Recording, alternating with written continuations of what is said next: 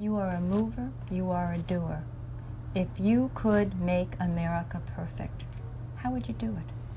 Well, I think that America is a country that has tremendous, tremendous potential. I think that much like the mind, I think that America is using very, very little of its potential. I feel that this country with the proper leadership can go on to become what it once was. And I hope, and certainly hope, that it does go on to be what it should be. What should it be? Well, it should really be a country that gets the respect of other countries. Is respect the most important thing in your opinion? Well, respect can lead to other things. When you get the respect of the other countries, then the other countries tend to do a little bit as you do, and you can create the right attitudes. The Iranian situation is a case in point. That they hold our hostages is just absolutely and totally ridiculous. That this country sits back and allows a country such as Iran to hold our hostages, to my way of thinking, is a horror. And I don't think they'd do it with other countries. I honestly don't think they'd do it with other countries. Obviously, you're advocating that we should have gone in there with troops, etc., and brought our boys out. I absolutely feel that, yes. I don't think there's any question, and there's no question in my mind.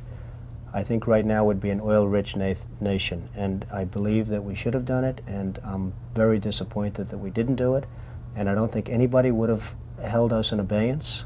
I don't think anybody would have been angry with us, and we had every right to do it at the time. I think we've lost the opportunity. For some people, the ultimate goal in life has been becoming the President of the United States. Would you like to be the President of the United States? I really don't believe I would, Rona, but I would like to see somebody as the President who could do the job, and there are very capable people in this country.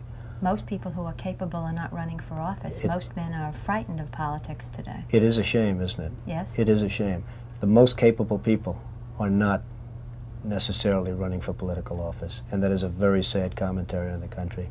They had major corporations and they had this and that, but they are not running for political office. Why wouldn't someone like yourself run for political office? You have all the money that you possibly need. You've accomplished a great deal, even though you are only 34.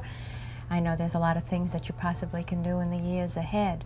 Why wouldn't you dedicate yourself to public service? Because I think it's a very mean life.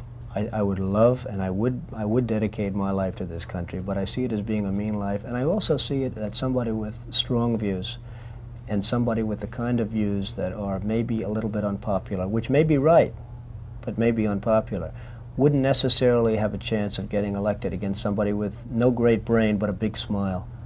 And that's a sad commentary for the political process. Television, in a strange way, has ruined that process, hasn't it? It's hurt the process very much. I mean, the Abraham Lincolns of the world. Abraham Lincoln would probably not be electable today because of television. He was not a handsome man, and he did not smile at all. He would not be considered to be a prime candidate for the presidency, and that's a shame, isn't it? But if all the men are like you, then when are we going to get somebody who might be good? I don't know. I hope it's around the corner, but I don't know. I really don't know. What I would like to be involved in is trying to help choose somebody, or working with a group of people whereby they put up a candidate who would be acceptable to be a presidential, to be the president. The country, if we had the one man, and it's really not that big a situation. You know, people say, well, what could anybody do as president? The one man could turn this country around. The one proper president could turn this country around. I firmly believe that. If you lost your fortune today, what would you do tomorrow? Maybe I'd run for president. I don't know.